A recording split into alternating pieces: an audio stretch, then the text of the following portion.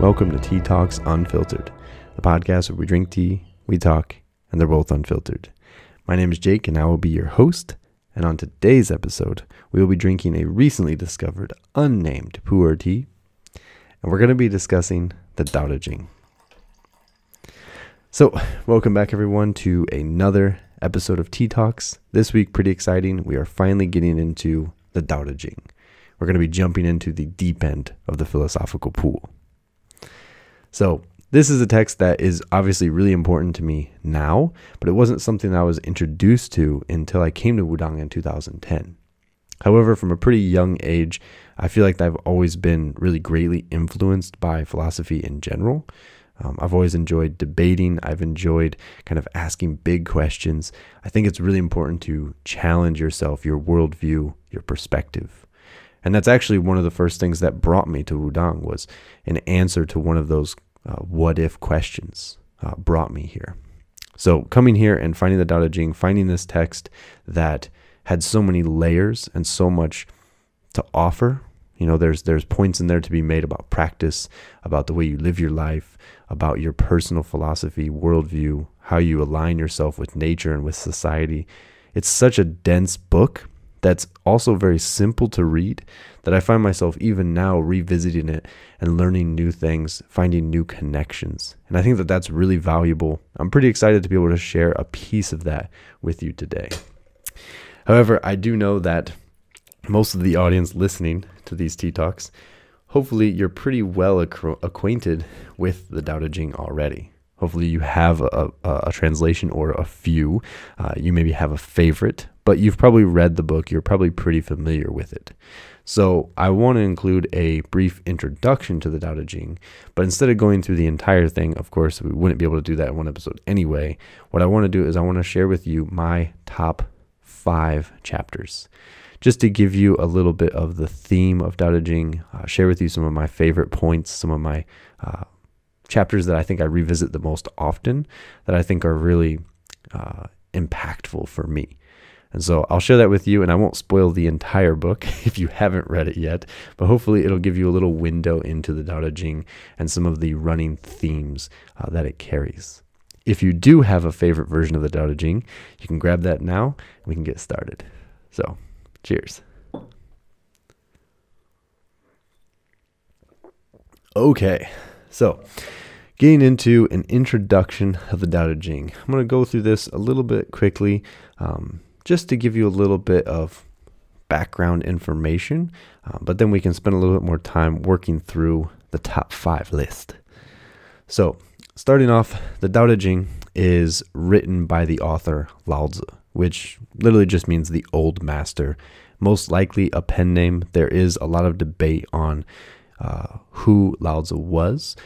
I think the general consensus is that he is the character Li Er, who is an imperial librarian in the Eastern Zhou dynasty.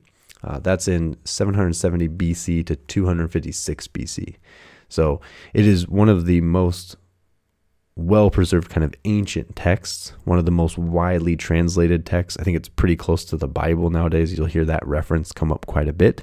But that's also because the text itself is fairly short. It's only 81 chapters, and each chapter is less than a paragraph in some cases. It's just a handful of characters even. The original Dao De Jing was found with inscriptions on bamboo strips, right, and kind of rolled up. That was kind of the old, really traditional way of preserving texts. A lot of things were passed down orally, and things do change over the years. So there's a lot of kind of uncovering versions of the Dao De Jing throughout different periods of history. Mostly they're found in tombs or found in certain places where, you know, these books were preserved well. These strips can still be read, and those are cross-referenced to kind of get a complete picture. Some of the biggest ones are from the, I'm going to pronounce this incorrectly, but the Mowangdui tombs, and this is from the Guodian slips, the version that I'm going to be referencing. So those are, I think Mowangdui is from the 1970s, and the most recent one is from the 1990s. There's probably more information always coming out on this, but this is a pretty complete text now. It's been translated an immense amount of times, but that's also because of its simplicity.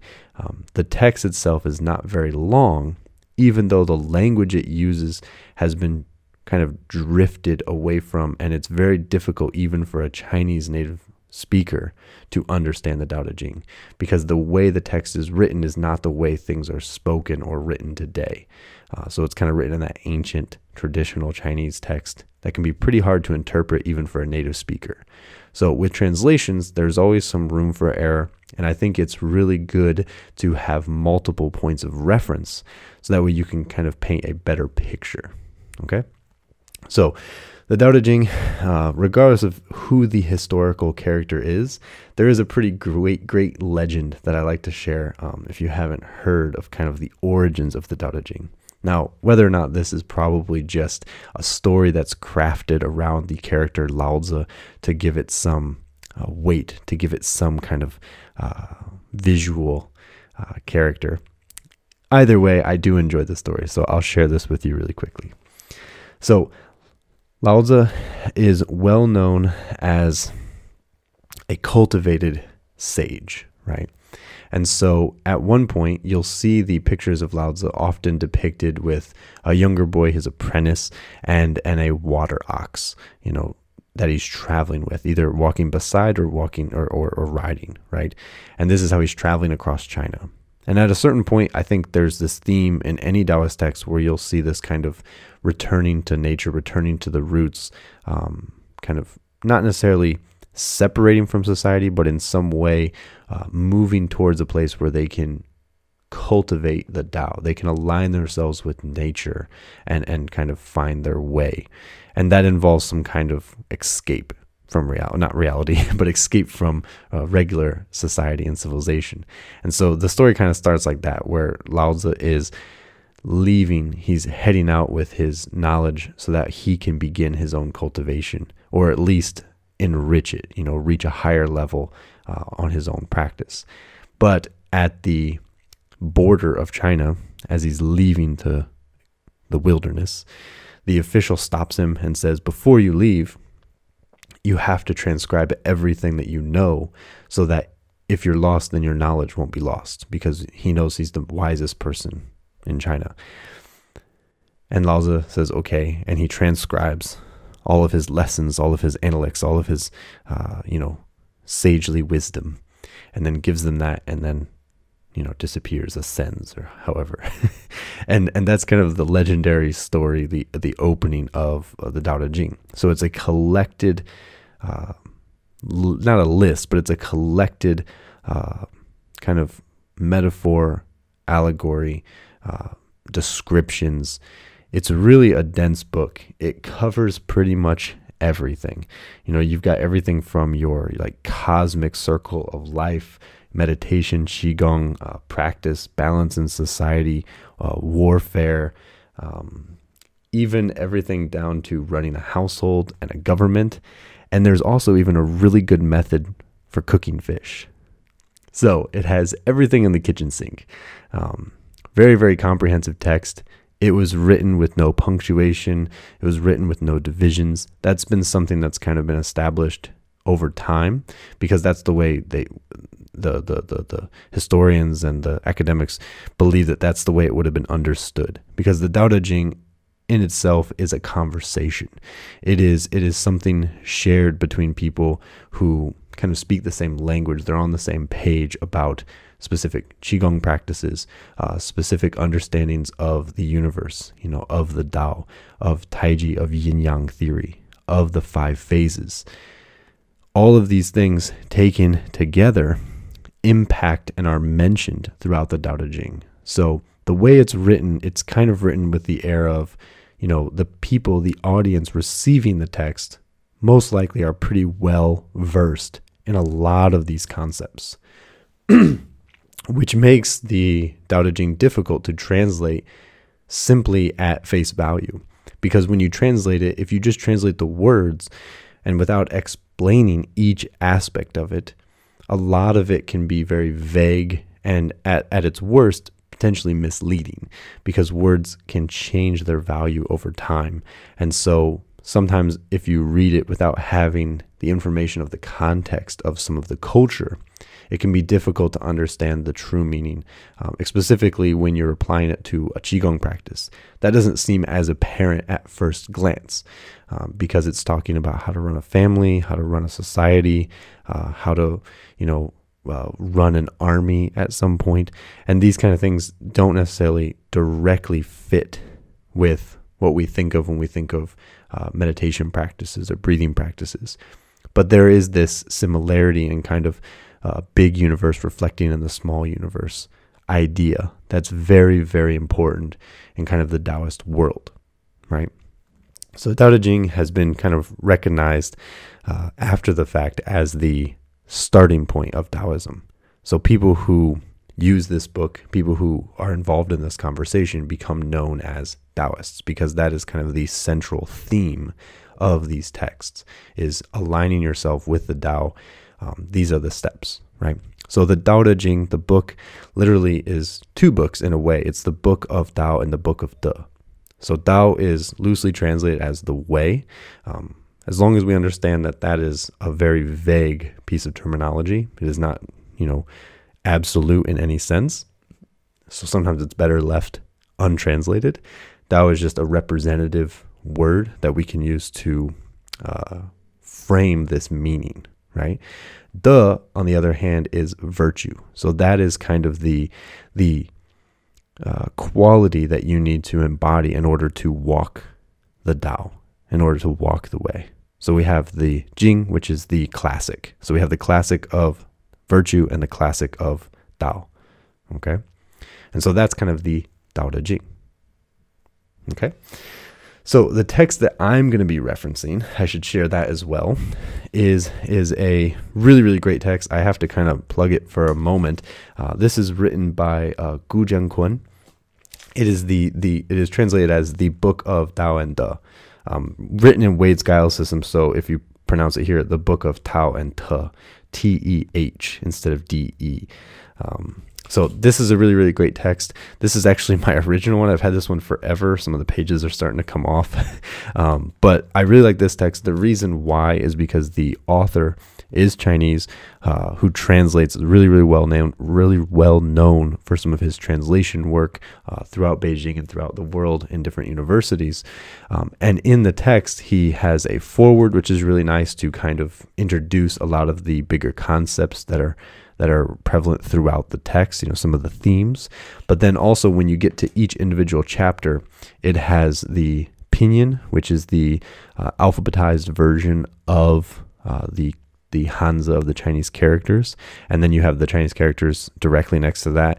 And then on the following page next to it, you have the English. So it's side by side represented. And that's really nice. That's really nice to have because it allows you to see some of the structure, and you can see some of the similarities and some of the graces that have been taken during the translation. And if you're a little bit familiar with Chinese, it does help just to kind of see that transition. Because like I said, when you translate something, you're losing a little bit of its original meaning just because it takes on a new meaning when you change the words, right? Things don't translate 100% perfect from one language to another. There's a lot tied up in culture and philosophy that's just kind of ingrained in the way we talk and communicate to each other.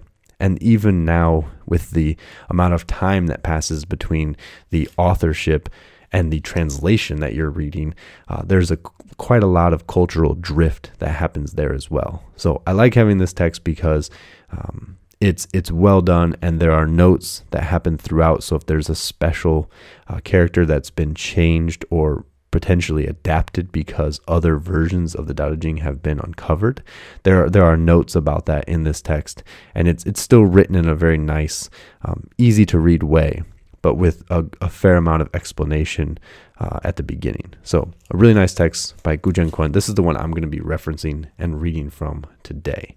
Okay. And also this edition, there's like two editions, I think, online. This edition is my favorite one because it's got like every page has got like artwork in the background, and every page is different. That's a really cool like little feature. There's another version of this that's white, and I think it has Laozi sitting underneath a tree on the cover. That's a later edition maybe an early edition. I'm not exactly sure. But that one's also the same text. This has just been kind of more poetically, I would say, designed, I guess. So, Zhengkun, the Book of Tao and De, really nice edition. But if you have a version, I would suggest looking for one that has a good Chinese, maybe even Pinyin side-by-side translation. That's always really valuable because you can kind of see the connections that are made, hopefully. Okay, so there is the Dao De Jing that I'll be referencing. So why only 5 chapters? And that's really just a time constraint thing. I was making this list last couple of days and trying to figure out how to talk about the Dao De Jing in a podcast format where I could just share a few things. And I was like, well, I should narrow it down to a few chapters so that way we can cover them in an hour. And I went through the whole book and I was writing down the ones that I particularly enjoy. And it was quite a big list. It might have well just been the whole book. And it took me a while to narrow it down.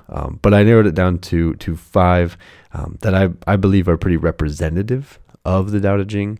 There's a lot of really great themes that are mentioned in each one of these. Some of them are summaries because there are kind of pieces of the Dao De Jing that are repeated throughout the text. You know, when you're talking about the kind of balancing forces of Taiji, of yin and yang, that comes up quite a bit, how they complement and create each other.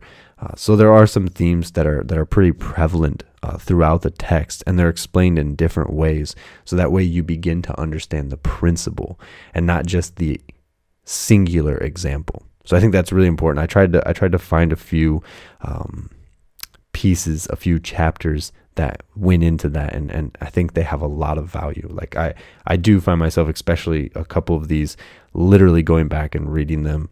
I've kind of put them on my website and tried to share them as much because I do find that there's a lot of value in those words. And this translation is really nice. He doesn't take a lot of grace and changing things to make it fit a certain cadence or poetry type feeling.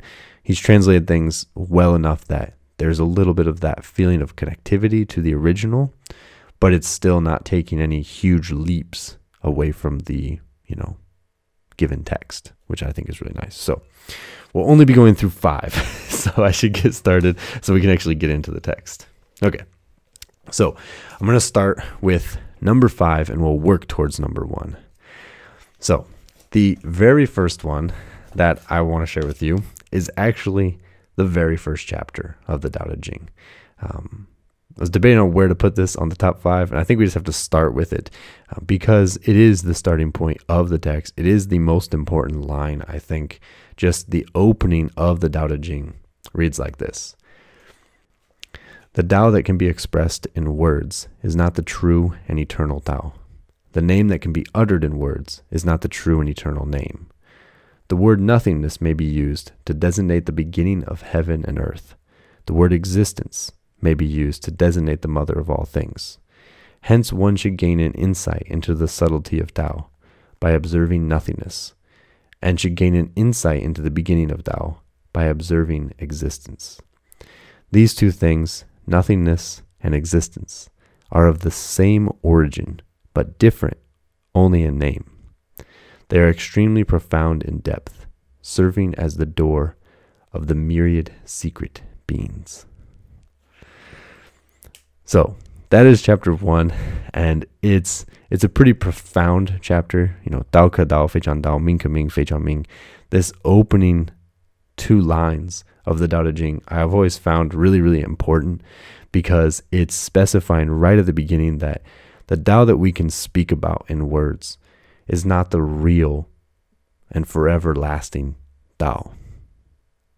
It is only the name. It is the word that I can express to you that can help you understand what I mean, but you have to understand the meaning, not the word, right? So it's like, it's giving you this idea of like, language is not a perfect thing. It's not something that is going to be completely encapsulated in a moment. And I think that that's really important. And for me, reading that line at the beginning of a Taoist religious text, a Taoist philosophical text, is really important to know a little bit about myself and my history. going from different religions, going from different practices growing up, I always find that this idea of self-justification and quantifying of a religion, of a philosophy, is a loophole. It's a self-rewarding system. If we have a religion that requires belief in order to survive, then there's kind of this loophole of, it's proving itself, and that's the only reason it exists. And the reason I really like the Dao De Jing opening with this line is it's basically saying, we know that what we're saying is not necessarily the most important thing. We're going to say it. We're going to write a whole book about it. We're going to teach it to you. But just remember that the teaching is just the method. The real understanding is you could say the internalization of that, or the actual acceptance of it, or however, but it's more than just these words, right? And I think that is really, really important. And I think it shows a lot of value to be able to put that on the first page, to say, this book isn't important. You don't need to read it, but do. And I think that's just a really great chapter to start with. It allows you to see kind of the forces at play in the Dao De Jing, and how we're using this word to designate the beginning. We're using this to designate the creation of things. And you can understand things by observing this model and seeing how things come forth. And it is by connecting these patterns that we come to understand something deeply. But this understanding is separate from nature. This is still just a pattern that we've found, right? It's a way of understanding. This name, this language is a way of creating something so that we can share a commonality. But the commonality is higher than that. It ascends that meaning. It ascends that framework. So I think that's really important, and it's a big chapter. It's very, very, very intense to start off with, but you kind of have to know that reading the Dao De Jing, that, we're giving you principles. We're not giving you specific, exactly followed to the letter absolutes, right? So the Dao De Jing undermines itself with its first sentence, but I think with that first sentence, it proves itself all the more. There are chapters later on that speak about some of the honorary mentions. There are chapters later that speak about, the greatest knowledge is knowing that you don't know everything. And we all know this. Like, this is something that gets passed around social media like crazy. I think a lot of these quotes that we get to later are going to be familiar just for that reason. But the cliche of it doesn't take away any of the truth, any of that value. We do need to know these things. We do need to know that there's a lot more that we don't know. So chapter 1, that is my number 5. Okay, so moving right along, we'll go into number 4. My number 4 is chapter 8. Now, this is probably going to be the most popularized chapter that comes up a lot, secondary only to, a journey of 1,000 miles begins under your feet, or begins with a single step. That's probably number 1. But chapter 8 is the goodness of water. Okay, so my number 4, chapter 8. The perfect goodness is like water. Water approaches all things instead of contending with them. It prefers to dwell where no one would like to stay. Hence, it comes close to Tao. A man of perfect goodness chooses a low place to dwell as water. He has a heart as deep as water. He offers friendship as tender as water. He speaks as sincerely as water. He rules a state as orderly as water. He does a thing as properly as water. He takes action as timely as water. Like water, he never contends with others, so he never commits a mistake. Chapter 8. So we all know the water quotes. We all know the be like water, any vessel that you find yourself in, any environment, you fill it, you adapt to that you adapt to that situation, right? And so water is definitely one of the biggest metaphors that are used all over different cultures, but especially in Daoism. It is the foundation of life. It is the thing that is the only thing potentially that is perfect in creation, that naturally goes where it's needed. It's humble. It always goes to the lowest place. And therefore it ends up being the superior in some ways, right? You cannot contend with something that doesn't contend with you. So it never makes a mistake. It's always in the proper moment, always in the proper time. So I really like this idea. This is a big one throughout the chapters. This is kind of explaining the theme, like when we talk about things like choosing a low place to dwell as water. Later on, this talks about in society as a leader, those who humble themselves before. The leaders that treat themselves as servants to the people end up being the best leaders, right? And so there's this idea of, putting yourself in the lowest position while you're technically a superior ensures that you're actually the superior, right? It's like an interesting take on things. Later on, there's other examples we talk about. The good person uses the bad person as a model, and that is how they learn, how they grow, because you're choosing to follow somebody. I mean, not follow, but you're choosing to help someone. You're offering charity where no charity will be given back. You're offering trust where no one trusts. You're willing to help the snake cross the river even though it's going to bite you, because that's your nature. Your nature is to benefit others without looking for payment, without looking for recompense. And so there's this idea of being as sincere as water, being as low as water, being as adaptable as water. And that is something that is, really a big principle throughout the Dao De Jing. And so chapter 8 is an important one, definitely a very often quoted chapter as well. But again, very, very valuable. I think this idea of water and fire is kind of very prevalent in everything we do, not just in Daoism, but in martial arts. This balancing force of yin and yang. You could talk about the energy of life depleting the Jing, the water of our body. And so you have this idea of there's always this preservation, this maintenance, this cleansing of our water, of our Jing, our essence, right? Our vitality. And I know I'm loosely translating some of that stuff just to talk about the principle, but I think that analogy is important to make, because that is kind of the idea that we're doing. We're trying to create a balance so we don't have stagnant water. We have clean, pure water. We have water that's easily moved and adaptable and doesn't leak, doesn't waste, doesn't smell bad.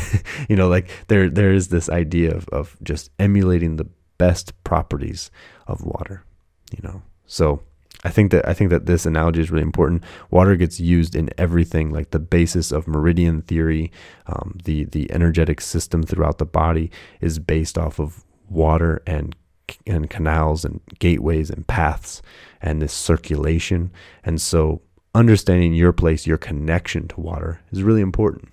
Once again, the basis of all life is on water. So it makes sense that the basis of morality should be based on water as well. So I think a really good connection in this chapter. Okay, so then we move on to number 3. Number 3, I'm actually jumping way ahead and going into what would be considered the second book. So the first book, I think 36 chapters or so, 37 maybe, in that area, that is the book of the Tao. So the first opening chapters have all been kind of organized. These are all talking about the kind of large scale, what is the path, what defines it, what describes it, how would you identify it, how would you align yourself with it, right? And then the second book, somewhere in the 30s beginning, And then continuing to the end is the book of De, and that is the virtue, the book of virtue. So that is where we're talking about how to conduct yourself. So here we're giving an example of this is what water is like. This is the natural cosmic force that we're aligning with. But then later on, the chapters start talking about how do we actually apply that to the way we live, to the way we find balance, to the way we, conduct affairs, run a country, do things like this. So the book of De is a little bit more tangible. It's a little bit more applicable. Okay. So that's my chapter 38 is my number 3. Chapter 38 is a little bit of a bigger one. So here it is. A man of the great virtue of De does not claim to be of virtue. Thus, he is of the true virtue. A man of small virtue always holds fast to the virtue in form. Thus, he is actually of no virtue. A man of the great virtue remains inactive. Without deliberately manifesting his virtue, a man of the small benevolence keeps being active, always deliberately manifesting his virtue. A man of the great benevolence acts, but never deliberately shows his benevolence. A man of great justice acts, and also deliberately shows his justice. A man of rigid rights acts, and even rolls up his sleeves to force people to conform to rights when no one responds to him. Therefore, virtue comes after the loss of Tao. Benevolence comes after the loss of virtue. Justice comes after the loss of benevolence. Rights come after the loss of justice. Thus, rights result from the lack of loyalty and good faith, and function as the beginning of the great disorder. Foresight is the only flowery embellishment of Tao, as well as the beginning of ignorance. Hence, the true man sets store by the thick rather than by the thin, and values the fruit rather than the flower. That is why he takes the former and discards the latter. Okay, so this is a big chapter, and I wanted to include this one because of the way it breaks down virtue. Okay, this is kind of the, let me see. Oh, this is, okay, so yeah, this is the first chapter of the book of De, so 38. So we're also starting with the first one. And this is setting the scene for what it means to be virtuous and why. Why is virtuous kind of the example, the role that we're trying to follow. And that is because virtue is the closest step that we get to the natural Tao, right? It is that kind of not necessarily benevolent, not necessarily justice, not necessarily rights and etiquette and ritual and faith. Virtue is the unspoken written rule of nature, of pure growth, right? It is the way that we promote instead of negate or take away from. It is giving without receipt. Okay. So I like the way it breaks it down, especially when you get to this line at the end of the first page when it says, a man of rigid rights acts and even rolls up his sleeves to force people to conform to rights when no one responds to him. I like this idea because we're working backwards. We're starting with the highest ideal of virtue, and we're working down into benevolence, into charity, into, being a good person. And then you're working down into justice, where you're following a structure where it's like, no, these are the rules. We do this and this when there's something wrong. And then after justice, then after we have that, we have just rights. We have the etiquette, we have the ritual, we have I do this because this is the way it was done when I was raised. We have that conversation. And once you get to there, now you're already down to the place where you don't have faith, you don't have good trust, you don't have belief in each other. There's no compassion. It's really just this ritual. It's just this etiquette. It's this structure on a social level that's just being replicated up. And there might not be feeling invested into it. So this is one of the big things where people talk about Daoism and Confucianism potentially having some conflict. And there's debate on this, but just to kind of point out some of the reasons why is because Confucianism kind of speaks as the rites being the window into being a virtuous person. Now, even Confucius comes out and says that, he knows that it's really the intention that you manifest during those rituals that creates them in their purest form. So you actually have to feel from the heart, what you're doing is proper. And it's not just, you shouldn't just be following the methods because that's what's been laid out in front of you. And here Daoism is agreeing with that. So I think Confucianism and Daoism kind of agree, they just approach it differently. But there is some debate on that with, just the stringency put on ritual throughout Confucian belief or Confucian practice, where it can be kind of this just system that you're following. You're doing this and this and this, X, Y, Z to whatever situation. And here we're breaking it down to say, like, virtue is the highest level. Every step we take away from that leads to disorder, right? And so if you work your way back from that, you can see in the next page,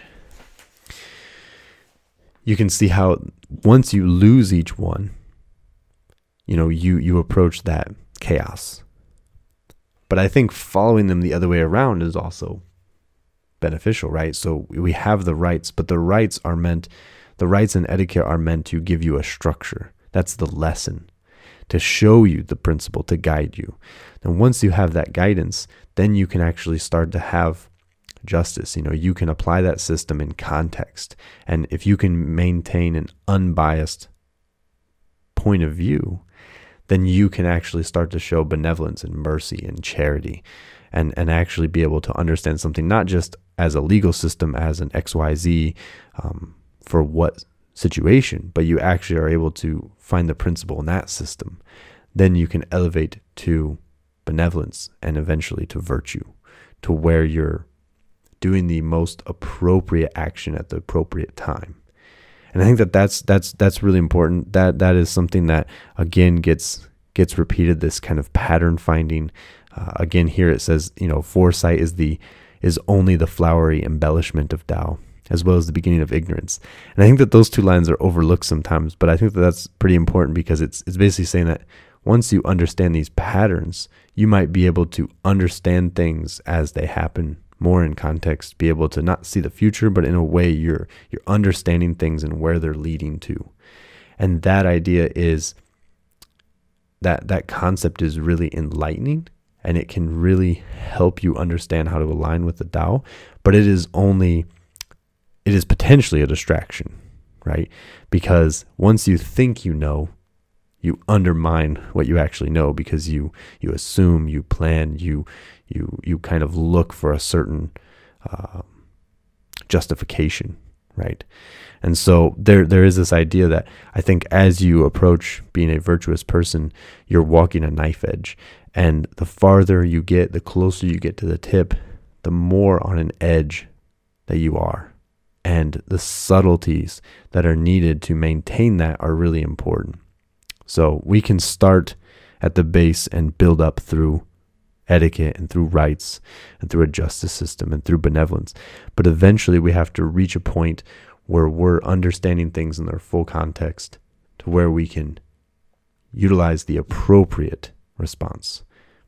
And oftentimes that becomes something where we're giving as much as we can without taking. That includes taking knowledge. That includes taking, whatever punishment might be or something like that. I think that offering your best side is very important. And that becomes a running theme through the second chapter, through the second half of the Dao De Jing, throughout the book of De, kind of talking about how to be a virtuous person, how to continually manifest these into, always promoting growth. Very important. Okay. So that is my chapter 38, number 3. Okay. So now we go into number 2. We're jumping back almost to the beginning to chapter 11. So, chapter 11. 30 spokes share one hub. It is just the space, the nothingness between them, that makes the cart function as a cart. You can knead clay to make a vessel, and you find within it the space that makes the vessel a vessel. Within a house built with doors and windows, you will find the space that makes a house function as a house. Hence, the substance, the being of something, can only provide a condition under which usefulness is found. But the nothingness, that empty space, is the usefulness itself. Okay, chapter 11. This is my number 2. I really like this one. And it's one of those things that the first time I read it, it's just like, oh, yeah, that makes perfect sense. It's very intuitive. It's this idea of emptying your cup, right? It is this idea of, it is the space between that creates, right?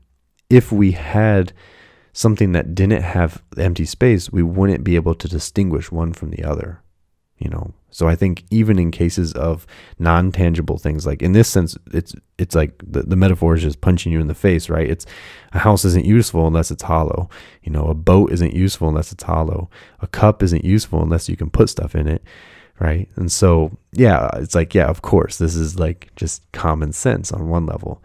But if you take this principle and you apply it to something more intangible, like sound, like a music, like cadence of someone's voice, it is the space between notes, between phrases, between pieces of music that create contrast, that create the sound, right? And this is something that I want to go into in further detail in another episode, talking about art, talking about music and its role in not just philosophy, but in the way that we can understand things about ourselves and the way we can share and express ourselves. I think that's very important. But I think this idea of emptiness is maybe one of my most favorite concepts that I find myself revisiting. In practice, we talk about emptiness in meditation. We talk about kind of cleansing the body. We talk about the emptiness of breath, of emptying the mind, things like this. But even in things like Tai Chi, it is about the space that we create that allows us to do appropriate coordination, techniques, movements, being able to do some of the special qualities of Tai Chi practice, creating that space between the tendons, being able to do these movements correctly involves making space. Having relationships with people, interactions involves manifesting space and understanding that balance, right? So I think that this is like a pretty big epiphany moment for me when I first read this. One of the things that I've always really liked is in music, we always talk about, playing the pauses and having those moments where the music stops. And for a moment, that music is still alive. It's alive in your ear. It's alive in your mind. It's alive in your heart for another moment. And even there's this anticipation with some music where you know what's coming next. And it's when that next note comes that the feeling is complete, And then you have not just a song, you have a musical piece, right? But without silence, music just becomes noise, right? And so it's not about how many notes you can do. It's not about how much you can play. It's about how you space them apart, right? And I think that idea is just something that I continually find myself applying to other things, It's kind of the same thing as you interact with someone, being able to have the space between the interaction and your emotions, whether it's something attached to the conversation at the moment or something that might be disturbing you from before. You can carry baggage, you can carry things with you from another part of your day, another part of your life. Even a memory could manifest, and you could approach this situation differently because you don't have any space between that thought and this interaction. And I think a lot of our practice, especially in the early stages, like with meditation, things like that, is about creating that space. It's about kind of manifesting a bubble, not to keep things out, but in order to absorb and actually observe correctly. So we're not just gut reaction on every interaction. I think that's very important. So, yeah. Chapter 11, I could go into that one for a long time, but I'm going to save a little bit of it for my next one. My favorite number one chapter. But before we go into that, I do want to stop and quickly let you know about my Discord channel. I have two different Discord channels. One is completely free called the Wudang community. There are links in the description. You can join that on Discord. We have a lot of discussions about Dao De Jing. We have people who talk about music. Sometimes we can schedule special meets there. There's a lot of resources that are archived that you can have access to. But also, I have a private side called the Ways of Wudang.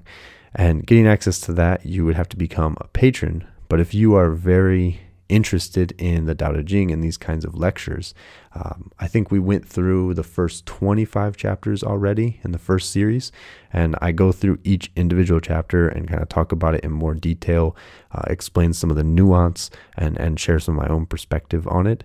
So I did a lecture series on that already. We'll probably pick it up soon and go back through where we left off. But if you're interested in Dao De Jing and you like these kind of conversations, I recommend join us on Patreon and become a patron. You can have access to all that archived material. So yeah, there is a lot more of this. I do really enjoy this subject today, just sharing with you a few. But if it's something you'd like to see more and listen to more of, yeah, join us there and you can access all the archives. So now, without further delay, number one. Only moving a few chapters ahead to chapter 16. The number one Jake certified favorite chapter of the Dao De Jing. Chapter 16. I try my best to be in an extreme emptiness of mind. I try to keep myself in a state of stillness. From the vigorous growth of all things, I perceive the way they move in endless cycles. All things, full of vitality, finally return to their own roots. Returning to roots means stillness, also means a return to destiny. A return to destiny is known as the law of eternity. To understand the law is known as enlightening. He who is ignorant of the law is acting rashly, will be in great trouble.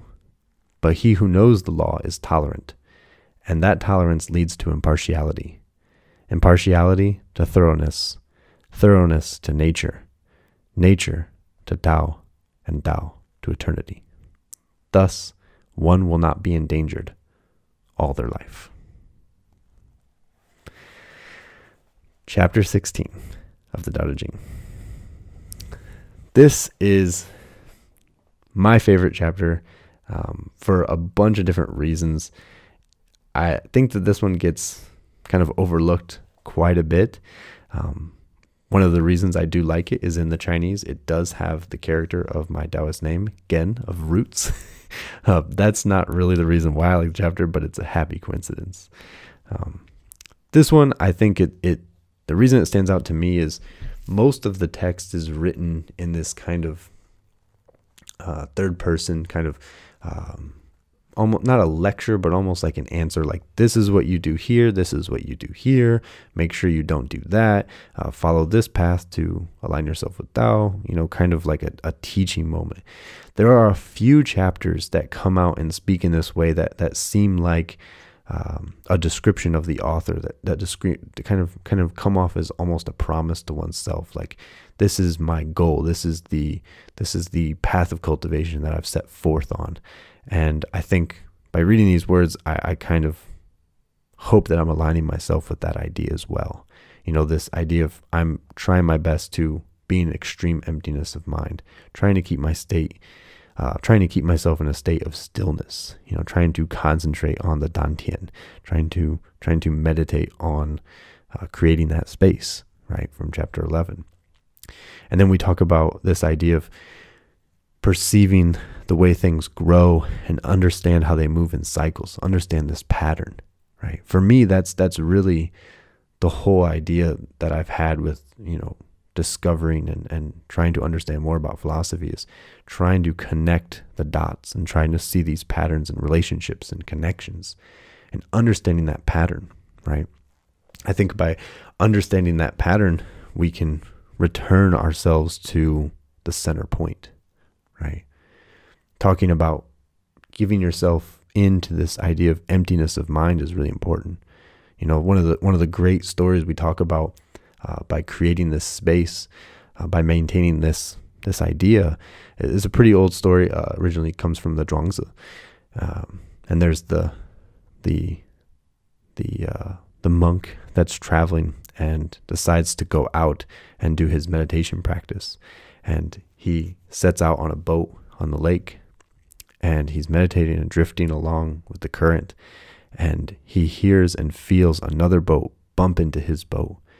And before he even opens his eyes, he gets angry and starts imagining all the things he's going to yell at this other person. And then when he opens his eyes and he clenches his fist and looks in the other boat, he discovers the other boat is empty and there's no one in the boat. And the story says that at that moment he understands that the anger was not something outside of him that he was reacting to. The anger was inside of him. Even during a meditation practice, even during the years of training, it was something that lived underneath the surface. And because there was no one in the boat to direct his anger at, his anger was useless, and it was an unnecessary reaction. And at that moment, he finally kind of achieved enlightenment and was understood that, you know, this needs to be absolved from within, and I need to treat every interaction with emptiness. I need to treat this as if it was an empty boat. And I should understand that it's not the person, even if there was a person in the boat, it's not their reason that created my anger. I created the anger, my reaction, my lack of empty space. And so I think kind of bringing yourself into that idea, trying to accept that stillness, but not just accepting it in the best possible conditions, also putting yourself in a position where you're within that system of growth and change and transformation and conflict even. I think that that's important to still maintain that idea of stillness, that idea of space, you know, because if we can create our own emptiness, our own bubble, our own space, then we have more time to react in not a passive way, but in an appropriate way, in an effortless way. And this is when we start talking about ideas like Wu Wei, you know, action without action, you know, action without effort, you know. I think that this is very, very important. And as you can do that, you can kind of see things in their full picture because you're not looking through a distorted lens of, for example, emotion, right? You're looking at it not necessarily from just a purely analytical, logical point of view, but you're definitely able to take in more information and be able to judge more appropriately. And you'll hopefully see the connections. You know, another chapter we talk about the wise person sees the similarities and pays less attention to the differences. You know, I think that's something we should all strive towards is trying to connect things rather than separate things. You know, we shouldn't divide, we should unite. And we should do our best to find the path, not just of least resistance, but the path that actually strengthens that connection, right? And so I think that, you know, this is very important. You know, when we think of things like the Taiji system, the Taiji picture of yin and yang transforming and complementing, absolving and transforming into one another. You know, I think that this is kind of the simplified picture of everything, right? We have this balance of opposite forces, and every cause has an equal and opposite reaction, you know, or every action has a equal and opposite reaction in a way. And so when we understand that, we can see that connection and that transformation, then we can find the pattern and we can return to the center, right? If you imagine the Taiji picture of everything turning and churning around you, if you understand where that motion is coming from, then hopefully as you find balance, you find yourself in the middle and you become the pivot point. And then you can observe those things. That's what we mean when we say we finally return to their own roots. They find that point of balance in the center, and everything revolves around, and you can stay still without getting caught in the loop, without getting caught in the churn. And this is your return to destiny. This is the law of eternity. This is when you can find your enlightenment. This is when you can find your true purpose. Of course, I think that can be left to openness to interpretation, because we can all have a different balance point, right? But then we talk about this, and you'll be in great trouble if you don't, because you're only going to be stuck in that loop. But if you know that rule, then you become tolerant. That tolerance leads to impartiality, right? That space, that ability to put things to the side and kind of wait, will allow you to be impartial, will allow you to see things better and with clarity and context and proper judgment. And that judgment will allow you to actually think, I need to make sure I do this appropriately. Confucius says, if we set out to do something, we should do it 100%. We should leave no work undone. The Dao De Jing later on says, small promise breaking leads to large promise breaking. And it is not because the way is difficult or easy. It is that the sage, the enlightened person, the adept, imagines the easy things as being equally difficult. And in that sense, nothing is difficult, because everything is taken at a high value. Like even those soft promises, you pinky promise a child, that is the most important promise, for example, because the character that you show during those small moments is only reflected in the large moments. So, take care of things before they become mountains. Work with anthills first. So now we become thorough. We understand that, just because I'm impartial doesn't mean I can just make judgment. I have to know the context. I have to complete the story, right? So we have to be thorough. Once we're thorough, we lead to nature. And so once you understand the full context, it's not a choice anymore. It's kind of a road that leads you to a certain destination. Because if you understand the full picture, then it's obvious what should happen. Hopefully. That is nature. And nature, that path of growth, is Tao. That is what allows us to actually align with that system of growth. And in this way, we will not be endangered all our life. So hopefully that'll put you into green pastures and sunny fields. So that is chapter 16. That is my favorite chapter. There's a lot in each one of those sentences, I think. And I think that there's ways that we can apply this kind of knowledge to our everyday life, our practice, our philosophy, our perspective, our worldview. And I think that it's good to know that that can change and evolve and adapt. And that's something that Dao De Jing says, is that, these words will change. And they will mean different things at different times to different people. But that's part of the Tao, I suppose. That is part of nature. Find those roots, and I think we all find our way.